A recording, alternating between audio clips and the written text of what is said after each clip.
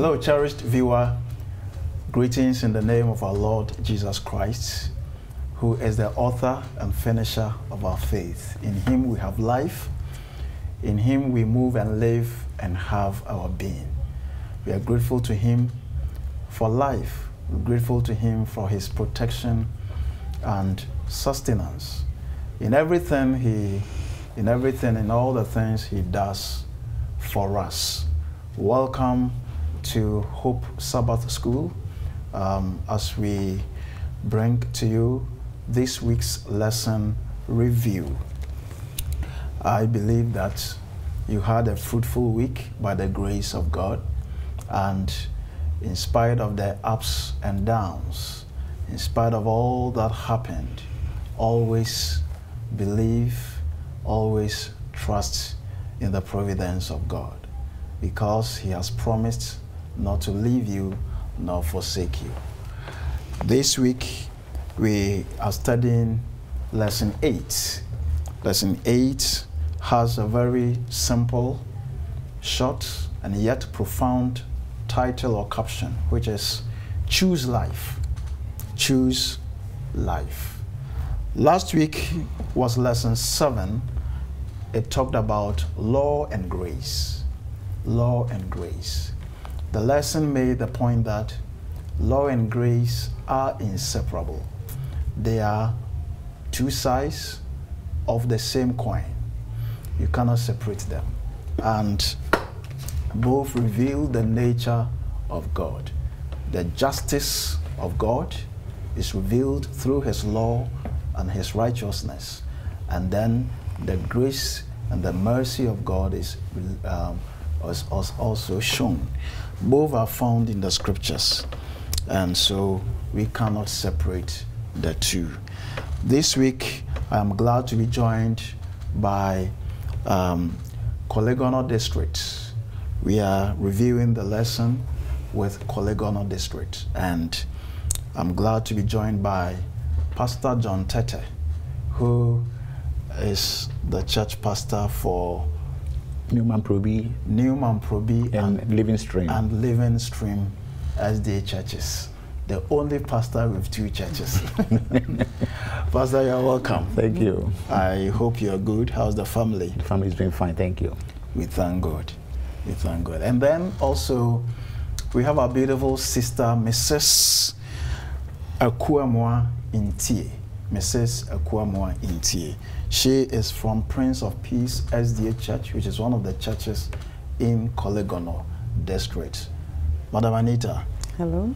You are welcome. Thank you very much. How is the family? They are doing great. All right, we thank God. And good to see you. Good to see you too. We thank God. So, Kolegono District is under the leadership of Pastor George Odro. Pastor George Odro. So, Pastor, wherever you are, we greet you. Yeah. We extend our greetings to you. God bless you for your great work. Before we commence our discussion, shall we have a word of prayer with Anita? Shall we pray? Divine Father, we thank you for this hour. We pray, committing our discussion into your hands. We ask that may you pour out your spirit upon us, that it will lead us in this study, that the end of it all, it shall be a blessing unto us. In Jesus' name we pray. Amen. Amen. Amen. We will take the memory text for the lesson from the book of Deuteronomy, chapter 30, verse 19. Deuteronomy chapter 30, verse 19. Anita, can you take it for us? Okay. Deuteronomy chapter 30, verse 19. I call heaven and earth as witnesses today against you, that I have set before you life and death, blessing and curse. Therefore, choose life, that both you and your descendants may live. Amen. Amen. The Bible can have some hard sayings, right? Yeah. Anita? Yes. As you read this passage, what are some of the thoughts that came through your mind? Okay, I would say that we are children of God, right? Yes. Yes, we are Christians, and every day in and day out, God is admonishing us to accept His word, to follow His guidance and His leadings. And therefore, if we say God is our creator, God is the one who gives us life, we should be able to obey His words and follow Him, because without doing that, we will not be able to have the life that has been promised us. Okay. All right. So, as children of God, we are dependent on our Father for life. All right? Okay. And so, as long as we want to live, we must obey what He has for us. Pastor? Yes, when you look at the text, Yes. it said, I call heaven and earth. You know, whenever some objects of the earth, like earth, heaven, you want something to be a witness. They mean that something like swearing. Okay, whenever something you mention, you don't say I swear to God or something. No, but he's saying that he said, I call heaven and earth to be a witness for what I'm going to tell you today. That to be a witness, that it means it's not a joke. No. I have set before you life and death, blessing and cursing. So you should choose what? The life. So now it means that if you decide to choose the cursing or the death, then it is your problem. If you have the problem, don't blame anybody, blame yourself, because now I've called upon the heaven and the earth as a witness. So this statement is very, very serious, that in this life, whatever we are going to choose, and you try to choose something which will lead you to death or a curse, then it is your problem. So what we are saying to the choose life, and the scripture saying that we should rather choose what? Life, so that we can live. Thank you so much. Thank you. You know, the Bible tells us that we are like a spectacle to the world, right? That the world reads. In fact, when the Bible, to have the God saying that I call heaven and earth as witnesses, in other words, if I understand this, God is saying that He's subjecting Himself to the entire cosmos and all its inhabitants. All right. And let's forget that includes the angels as well. All the beings as witnesses. Well, maybe for trees and animals, because they are not intelligent beings, we cannot include them. They are not rational. But for all the intelligent beings who will ever live on this earth, they are witnesses. That at the end of the day, the choices that you will make, it will become plain to everybody. And so whatever consequences that you receive, it will be the one you deserve. Great. The one you understand. So, Pastor, in other words, we're saying that we worship a God who is accountable, or who wants to be accountable to His own creation. His own creation. Sometimes I think about it deeply, and when I begin to doubt whether I matter to God, or God is concerned about me and my life, you know, I tell myself that, look, God cannot deal unjustly with me, because He wants to be accountable to people. Do you mean? And so if He treats me unfairly, He is concerned about what the others who are witnessing my life will say about Him. All right? Yeah. So he will never treat you unfairly. Yes. Yes. Yeah. At the end of the day, whatever happens in my life, in your life, is the best that God can give you. Yeah. Based on His grace and on your choices as well. Correct. Because the two go together. The opening lesson, the opening words of the lesson gives us a very interesting story. Yes. I don't know who is ready to summarize this for us. Okay. Anita or Pastor? I'll talk about it. Okay. It's talking about a lady, Sandy, the name, and she had tumor of the brain. But his association is thinking about life. He's thinking about this earthly life. He's not thinking eternal life. So she battled with the tumor. They did a lot of medicine, but it's not getting well. So by virtue, maybe he's got money small. So what he did was that he wants his brain, his head, to be preserved, the brain to be preserved. So in future in life, when technology becomes apparent, then the neurons, the brain cells, can be used so that they can tap information that it can be useful for the present world. That is her mind. So mean that, so if you tap some information from the brain and you use it now, she's still living because the head or the brain is being used. That is eternal for him. Yes. Okay. So, but we are not. The choice of Sandy is not really. I won't say it's not good. But we should be thinking about a life that even after this one, we can live forever. I don't want to die.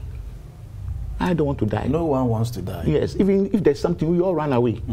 But if you don't want to die in this life, and you've been promised that there's life after this one, everyone should yearn to have that one. So to choose life, I would choose to die a life after death, not my head, a dead head in the case, living forever. So, according to the story, the young woman, Sandy, is so desirous to live. Yeah. But the option or the approach, her methodology is wrong. Where she chooses to place her hope is actually futile. It's hopeless, because for millions of years to come, what she is wishing for will never happen. Yeah. It will never happen, because once the brain ceases to work, the cells are dead. Doesn't matter where you preserve it. You cannot live again, whether you like it or not. But for us, as Pastor said, we do not hope only in this life, but in the life to come. Paul says, if only in this life we have hope, then we have of all men the most miserable. Miserable. So the memory text is saying that God says, I've set before you what?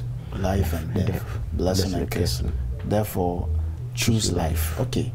The tree of life. The tree of life. Anita. Yes. Let's hear your voice. What's the Sunday's lesson telling us? Yes, the tree of life. We are told of the story of how God placed Adam and Eve in the garden. You know, God created Adam and Eve, or mankind, not to die. He created them to live forever. So in order for them to live forever, he gave them that tree of life so that it will sustain their life. Yes. But we all know what happened. Adam and Eve did not choose to exist or to be created by God.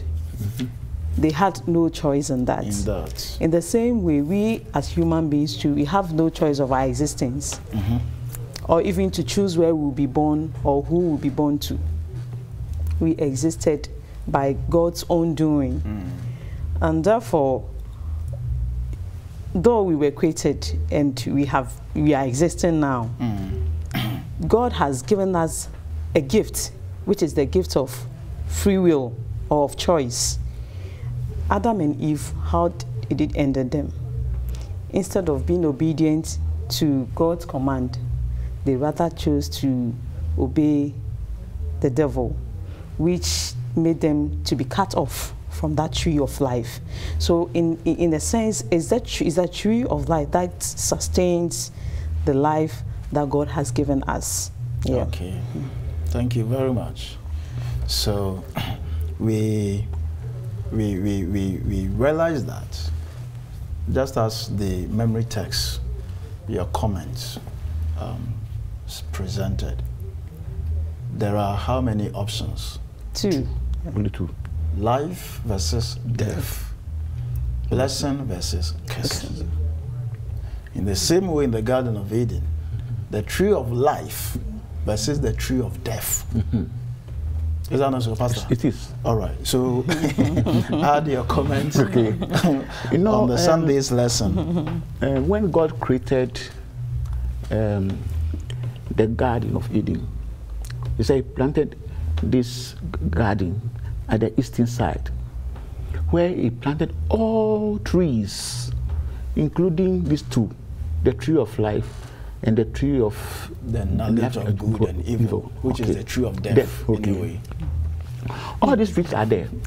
But if you read critically the scriptures, it's saying that all the trees God created, they are pleasing to the eye and they look good for food. All of them. It's not only the tree of the tree of knowledge of good. It's not only that one. All of them. Okay, you can get this account from scriptures by time. So that tree of life is also there. So God told Adam and Eve they should eat of all except that tree of death. Okay, so it means that while they were there, they were eating the tree of life, including everything. They were supposed to eat the tree of life. So they are eating that one. They are eating everything. The only tree which God said they should not touch is that tree of death. See, so once you are eating that tree, you should be what? You should be living forever. So God's plan for mankind is to live forever, no death. So that tree of life is there. It started from Genesis and it also ended in Revelation. Okay. Okay. Yeah. Let's read Revelation. The Revelation version. 2:7. Yes, 2:7. That is part of the letters to the 7 churches, right? Yes, yes. To the angel of the assembly in Ephesus write, yes. He who holds the 7 stars in his right hand, he who walks among the 7 golden what? Okay, so verse 7 says, he who has an ear, let him hear what the Spirit says to the churches. To him who overcomes, I will give to eat of the tree of life, which is in the paradise of my God. Yes. Oh, so there will still be the tree of life in heaven. Yes, even he mentioned it in the New Jerusalem. The New Jerusalem. It will be there too. 22 verse 2 and 14. And the verse 2 says, in the middle of the streets and on either side of the river was a tree of life. And then the verse 14 also says, blessed are those who do his commandments, that they may have the right to the tree of life. And so they enter into, and they may enter in by the gates into the city. Wow. So before you can also even get access to the tree of life, you must keep God's commandments. You must keep God's commandments. Yes. As you have been saying all this while. Not in order to be saved. No. But because he has saved you, delivered you, redeemed you, and based on that, there is now a covenant relationship between the two of you. Correct. He who has shown you love, you want to love him, right? And he says, if you love me, keep my commandments. This is simple as that. It's like husband and wife who says to each other, they love each other. How can you love each other if what Madam Anita tells Mr. Intie, Mr. Intie says, I will not do, whether you like it or not, I will not do. And then you come back and say, Anita, you know how much I love you. I love you, Pa, but I will not do what you say. I think no man will do that. Yeah. No man. No man will do that. Likewise, no wife or woman will do that to the husband, right? Yes. So that is that. The tree of life. The tree of life. Let's go to no middle ground. No middle ground. Pastor? Yes. From the memory text, we can see that he's saying that blessing or cursing, and life and death. So you see, we have the two extremes. So also, when you study scripture critically, you can see that we don't have anybody who can say that I decide to stand in the middle. You either choose one, hot or cold, dry or wet, summer or winter, everything, the streams. So God I have an atheist, not to cut you, I have an atheist friend, an atheist friend who tells me, when I ask him, do you believe God exists? He says, he's not so much concerned about it. He doesn't care. If he exists, fine. If he doesn't exist, fine. So it's in the middle. Where does this person belong to? In the middle. And but he says there's no middle ground. No, I mean, if somebody is in the middle, then the person is a chaff. You have no hope. You have no hope. Yes, either you are hot or cold. But I can't say, you see, the Bible is talking that God said if you are lukewarm, He will spew you out. Yes. You are disgusting. You cannot be, you are useless, something like that.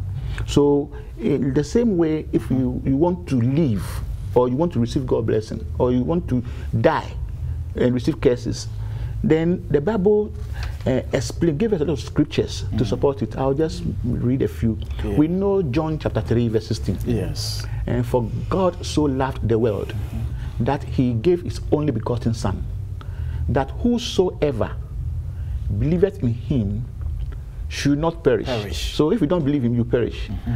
But if you believe in Him, you have everlasting life. So you see the have extreme. Believe in Him and have life, or don't believe in Him and perish. Yes. So no middle ground. Yes. Then we Romans have 6:23. For the wages of sin is death. But the gift God is eternal life. So we don't have a middle ground. So if we said we want to live forever, we don't have a middle ground. And the title of our lessons is saying that choose life. Choose life. So if you want to live forever and you want to choose that life, you must remember that you must accept Christ. You know that the wages of sin is death, and you want to live, so you must follow Christ. And we have a lot of scriptures can tell you that follow Christ, and you are going to live forever. Okay. Thank you, Chaplain. Anita. Yes. I want to come with you, to you, with a question. If choosing life, it looks simple, right? Is it that simple? And why? Why are we in the situation that we are in? If you read Matthew 7:24-27, Jesus talks about the two ways. Is that so? Yeah. The broad way and the narrow way. And he said, many are those who are in the broad way, and it leads to what? Destruction. Those who are in the narrow way are few, and it's the one that leads to death. My question is, if choosing life is so simple and easy, why? Can't we choose life? Why can't the entire humanity choose life? Choose life. Yeah. as you said, it should be simple because everyone wants to live forever. We don't want to die. Yes. So if you have been given that option to choose life, why can't we choose life? We are told from the beginning that there's a great controversy going on, of which Satan is involved. Okay. He's in a battle with Christ. He, from the beginning, wanted to be in God's place, to demand worship. And since he didn't get that, he has been thrown down to this earth. And human being, we are those suffering from that, his anger, his fierce anger, his wrath against God. So ultimately, though God wants us to live, but the devil too, his doom is dead. He's doomed for destruction. Yes. He doesn't want to go alone. So he wants people to go with him. So in the same vein that God is giving us, or is admonishing us to choose life, the devil too is on the other side, pulling people to distraction. So if we do not take care, though we have been given that option to choose life and it's simple, we are surrounded by so many pressures of negativity, false faith and doctrines. So if you don't take care, you will follow that, and then the life that God is admonishing us to choose, we will lose it. We will not be able to choose it. So there's a great controversy. There is a great controversy indeed. In John chapter 10, verse 10, Jesus said, "The thief does not come except to steal, and to kill, and to destroy. I have come that they may have life, and that they may have it more what? Abundantly." There's a question down there. In the context of eternal life or eternal death, why is the biblical truth that hell is not burning and torturing people forever such a comforting truth? What would it say about the character of God what would it say about the character of God where eternal conscious torment truly the fate of the lost? Pastor, yes, that's quite technical. Yes, address it briefly for us. Yes, that idea, some scriptures try to bring the idea that man, if for death, you'll be tormenting forever in fire. God is not so wicked that you see his images burning in fire forever. That is not so. What you mean is that you are going to be annihilated. That is, you are going to be destroyed, wiped off, cut off. Like you take a piece of paper, put it in fire, it will burn and it will become chaff. You don't even see it. Yes. That is the meaning. Yes. Because God will not be happy seeing somebody moaning, groaning, all these years. That is not it.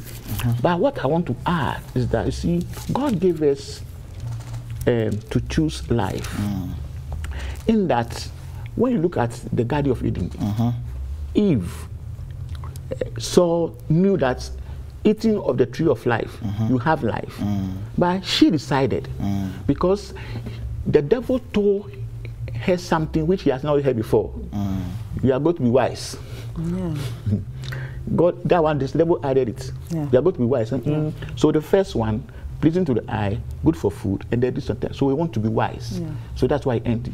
So when you look in this life, many people are on the broad way because of the no law. I mean, you are on your own. But we need to be accountable to the Creator. If not that, God will create us first before creating everything. Counterfeit freedom. Yes, counterfeit. Yes. They want it. They want to do everything. But that is not liberty or freedom at all, because you will come under the bondage of sin. Yes. And which is not liberty, which is not freedom. Yes. So that's why we see a lot of people, they want to have their freedom. If you can have children, but those who are always with you, you can see that they'll be obedient to you. But those who want to go and live their own life, they think they are on their own. They always rebel. And those who are close to you, that you I mean, those who are close to you and listen to what you have for them, you see that you'll be molding them. Yes. And shaping their lives for the future. Yes. But those who want to be on their own as quickly as possible, their lives will be nothing to write home about. It will be short. It will be short. Yes. They will be inviting troubles upon themselves, right? So that's why the previous lesson we talked about law and grace. Yeah, the law and grace. One of the day's lesson was for your good. Yes. For your good. All right. God, the commandment of God is for our good. Yes. Okay. We will continue. Life. The Tuesday's lesson says, life and good, death and evil. Life and good, death and evil. Madam Anita. Hello. Yes. Help us with it. What is it telling us? Yeah. We are told in Deuteronomy chapter 30, as we read earlier, that God has placed before us through Moses what he commanded the children of Israel, that he has placed before them life and death, blessings and curses, so that he is admonishing them to choose life. But as we saw in the case of Israel, what was their end? Most often they chose the negative way. They did not follow the statutes of God. They ended up in what? Exile. They ended up in captivity. But then in the same way, God has promised them, or God did promise them, that if they repent and come back to him, he will take them back and then prosper them. So therefore, there are still two options, right? That we have to choose life so that it will be well with us. That if we choose death, or we go contrary to what God is asking us to choose, it will end us in trouble. It will not end us well. There's no neutral place, as we said earlier.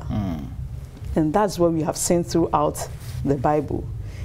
It's most often people say it's difficult, as we said earlier, that we can follow Christ and follow it wholeheartedly. We have to do some parts, and then God will also add his parts. But we have seen that it doesn't work like that. We can't also not have the two. We have to make a conscious effort to choose life and the good that God has promised us. I think Pastor will also. Okay. Yes. What I want to add is that. Thank you, Anita, for that. Life, goodness go with life.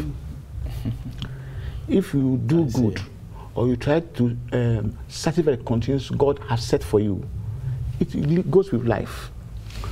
If you try to do evil, contrary to what God says, it will lead to death. And this life also, in either sense, if you are living a good life, God will bless you. If you are living a bad life, you receive curses. It's common everywhere, even the devil himself. If you don't satisfy his condition, he will also attack you and destroy you. He will kill you. He will kill you. Don't forget, he came to steal, to kill, and to destroy. And to destroy. Yes. So, for us to receive blessings, I mentioned blessings, but I was going to say blessings come from God. Yes. But whatever is coming from the devil, it's not blessing. It's an advance payment, which he's going to collect back. You see, sometimes you go to him, you say that, oh, I need this and I need that. He will supply the thing to you. He will give it to you. And the time, when the time is due, he will collect it with, how you call it? An interest. Yes. Okay. Yes. But when God gave you something, he's giving it to you freely. That's why the Bible says the wages of sin is death. But the gift of God is eternal life. The use of wages there implies payment. Payment with interest. Like you work for somebody and then he pays you. Yes. So when you align yourself with the devil, the only reward or payment he can give to you is death. He has no other reward again. Yes. He has no other reward. Right? Yeah. Temporarily, or it's also temporary. In a moment, he may He may present you with a lot of goodies, but ultimately, as we said, advance payment. And sometimes when you see the goodies, it becomes so attractive. Yeah. They are bait. Yes. It's like bait. Yes. Right? Bait. Like if you want to catch a fish, yeah, you use bait. You put some food or meat on the hook. Yeah. Yes. That is what attracts the fish to swallow the hook. Yes. I had a friend who always said that he has seen about 3 things that the devil uses. Wealth. Wealth? Because those who we are Christians, we are yearning for that. Yes. Now, and actual fact, it is nice. It's good. It's good. Everyone wants to have money. He's a man, so he said, and women. Okay. He uses the women also.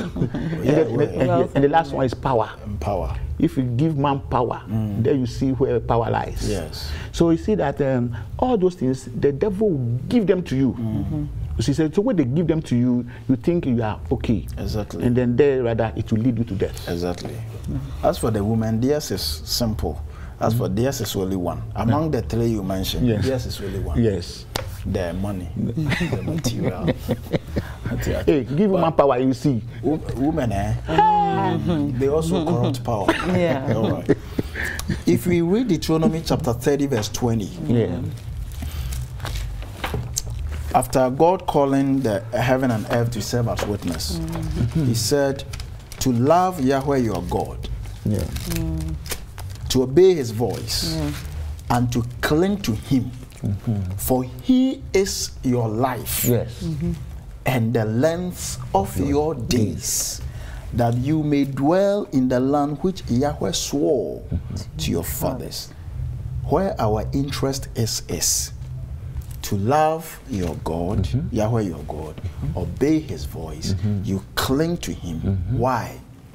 He is your life and the length of your days. Yes. Pastor, I hope that is true. Very, very true. All right, let's go to not too hard for you. Not too hard for you. Wednesday. Pastor. Okay. Not too hard for you. From the scripture read, you can see that he's saying that you may love your Lord your God, that you may obey his voice. Okay. And God's voice is already with us.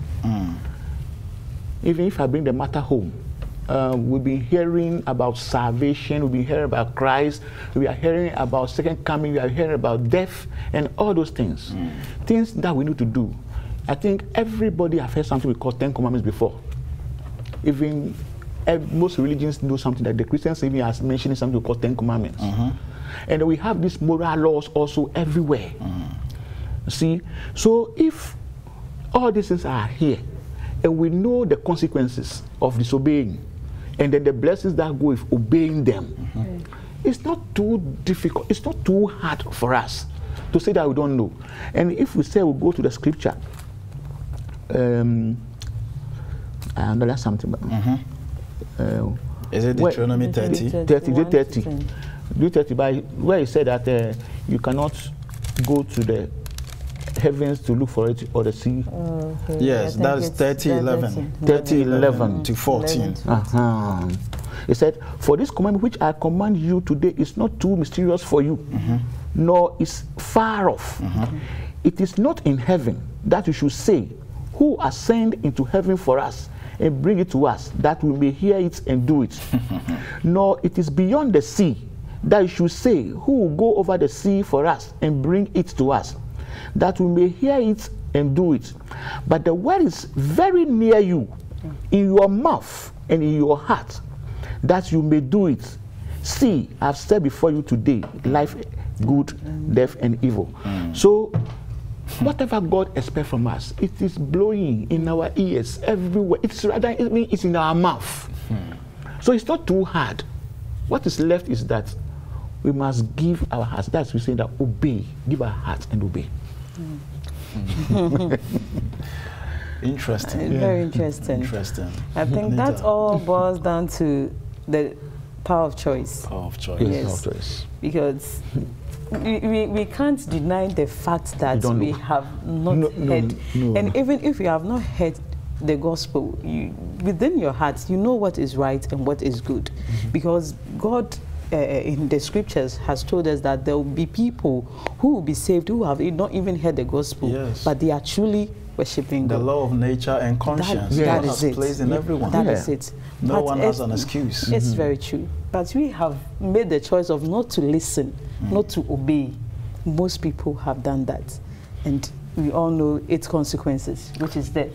Yeah, but you said something about those who said their conscience, they know that whatever they are doing is right, without attaching themselves to any religion. What is their faith? This one, I'm just playing that. I understand your question. Yes, someone will say that whole. Yes. It's not absolute. Yes.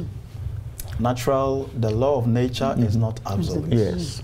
It works in limited circumstances. That is when the person have no opportunity. Okay, of knowing more. Then the little you know may be sufficient. Correct.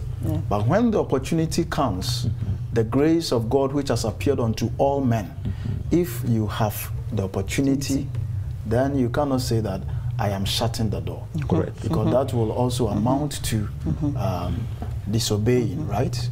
Disobeying. But the point is that there's no middle ground, and no one will have an excuse to say that, as for me, I didn't come to the knowledge of the truth. No one. Because you will know something that you have to put into practice. Right. A question of worship. A question that is, Anita, your turn. A question of worship, the last one as we wrap it up. Okay, we are told in the study that central to the covenant relationship between the God and the children of Israel is worship. And we know since the beginning of time that has been what the battle is about worship. Even on the wilderness, when the devil went to tempt Jesus, he wanted Jesus to what? To worship him. Yes. And God, when the children of Israel went into exile, he commanded Pharaoh to let his people go, that they will worship him. Go and worship him. That is it. So all through scripture, the central to the relationship what God wants to have with us is for us to totally worship, to totally surrender wholeheartedly.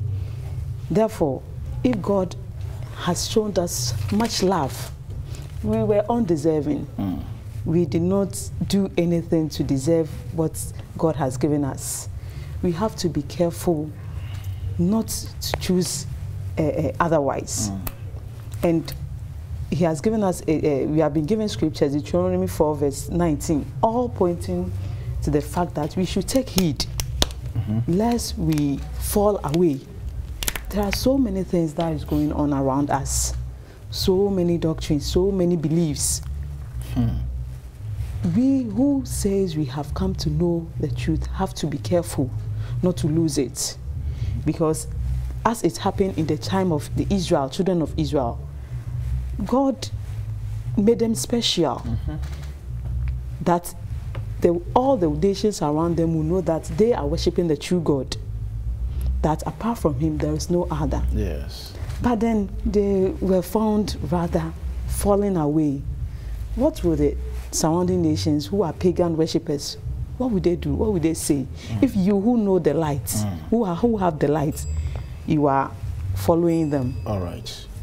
Okay, Pastor, why were the children of Israel, they were always falling into temptation, all right? Temptation to worship other gods.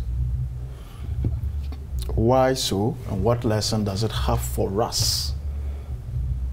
Modern day Christians, Seventh-day Adventists. Okay, we are talking about question of worship here. Yes. The Israelites, they knew God, they worship God, but they also depend on themselves somehow. So God sent them into bondage to suffer, to learn. So that God said that, so that when you go, you remember and then you worship me, because I'm going to give you all this. But still, in their minds, they still learn some cultures of idolism in some places.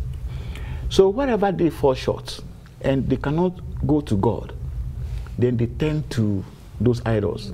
Anytime you do something and you feel that your God, Yahweh, you are worshiping, has neglected you, then you feel like looking elsewhere. Look at the example of Saul, King Saul. See, when he saw that God has neglected him, he chose to go to the witch of Endor. Mankind seek for God. Mankind, anybody want to worship something. Yes, desire to worship something is there. So when you see that anytime you are being drifted, and you know the true God, and you are being drifted to go and look for other gods, then it means that your relationship with God is broken.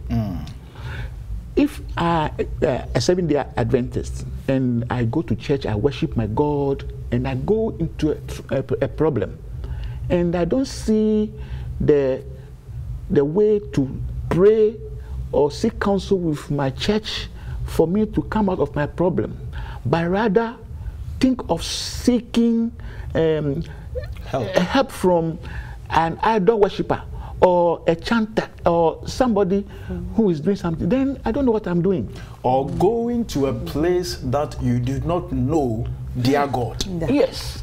You see, it's true, very true. Yes.